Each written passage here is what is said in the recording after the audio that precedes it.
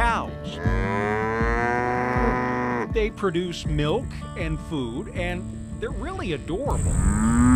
But what they belch up is a big contributor to climate change. It's really the burps and not the farts. That has been one of Really, it is the burps, it is not the burps. farts. The issue as far as methane goes, yes. We're going to show you how researchers here in the state of Florida are responding to this problem, how their response works, what they're learning from it, and how there's still some limitations that they're trying to figure out.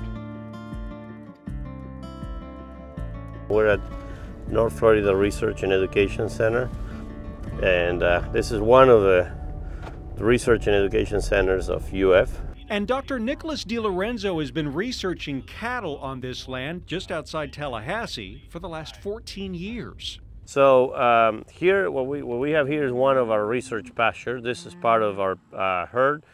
So They're saying hi. They're saying hi. They know the news are here, so they also want to be famous. About 800 head of cattle call these pastures home, and they eat a lot. What's in here? So this is the whole plant, corn or sorghum, chopped and put in a bag to ferment, basically to pickle, over a certain period of time, typically 60 days or more. Yeah. And then when it comes out, it has that smell that cows love it. It smells good, yeah. Like a fermented feed, basically. But traditional cow feed like this causes cows to burp. And that burp is full of methane, which is the second largest contributor to climate warming. One methane molecule traps 28 times more heat than a molecule of carbon dioxide. This satellite imaging from NASA shows how methane gas in the atmosphere has doubled over the last 200 years. Researchers estimate about a third of that comes from agriculture and livestock. The burps are silent, right? The burps are very silent. You'll never, like right now, standing they're burping, and sometimes while they're eating, they're burping, and that's how they're releasing. That's a skill. The methane, yeah, that is a skill. That is really a skill. We see it everywhere. Record-breaking heat waves in the United States and China. President Biden signed an international pledge to reduce methane emissions by 30% by the year 2030.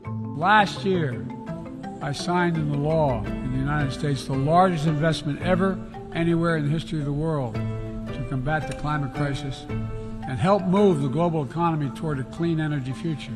$5 million of that investment has been granted to DiLorenzo and his team at the University of Florida. And they're going to work with other researchers at Auburn University and Clemson. And together, they're going to create feed additives to reduce the amount of methane that cows produce and then test that feed here.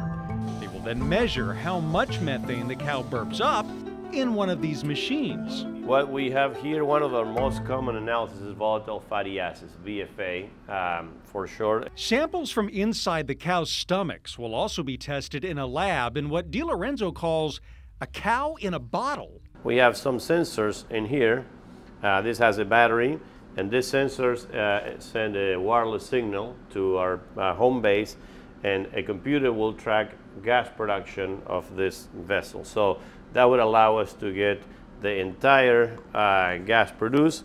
All of that is collected into this bag. So while this is working, you're hoping for less gas, right? We are hoping for less gas, and particularly less of methane gas. DiLorenzo says they're already on the right track, but they have to figure out which additive works the best and doesn't impact the taste of cow's milk or beef.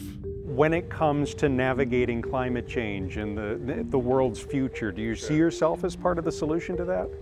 Absolutely. Even though it's a small percentage compared to other areas, I don't think that we scientists and people working in the agricultural field should avoid that responsibility. Be sure to subscribe to Solutionaries to see all our latest videos right here on YouTube.